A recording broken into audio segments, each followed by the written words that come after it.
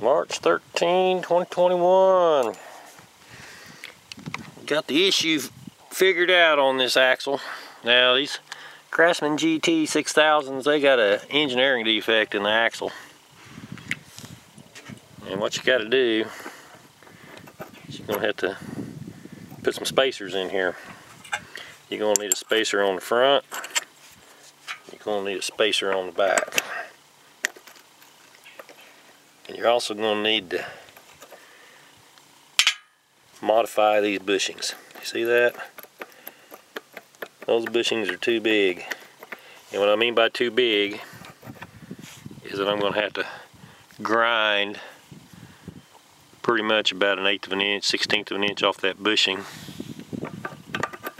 so that it fits the housing good and tight. And what's happening here is that the axle's twisting and it's throwing your toe out.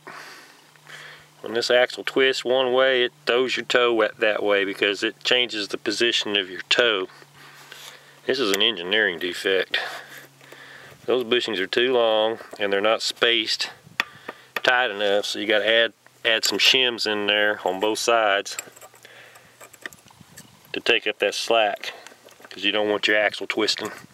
And that's exactly what the problem is. That axle twists and it toes out. I mean toes out a lot. To get to this axle, you're going to have to remove the muffler. It's got 2 bolts up here on top. That's these 2 right here. And it'll actually, these pipes will actually slide out, so you don't necessarily have to remove the pipes. You will have to remove your tie rod ends. You will have to remove this bracket here because it's right in the way. So what I'm going to do here is I'm going to grease up these bushings. I'm going to go modify this bushing, grind a little bit of it off so that it fits snugly in the housing like it's supposed to. It's not supposed to wiggle around in there. See that? Tight.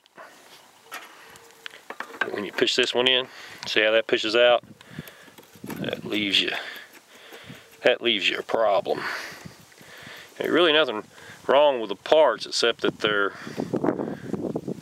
loose. They're loose and not tight, and they're floating around. Now you'll have to pull this little guard off. So you got to take these 2 bolts out to pull the guard off. Pull your muffler shield off. Pull your muffler off. And you will have this bracket and this deck holder. They'll be in the way. And then you can drop your axle down. Well, that's your engineering defect for the toe out on the 2013 Craftsman GT 6000. Now this mower went several years. I read and read and read about this issue on the internet. There's your issue, boys. It's got some bushing problems on the front axle.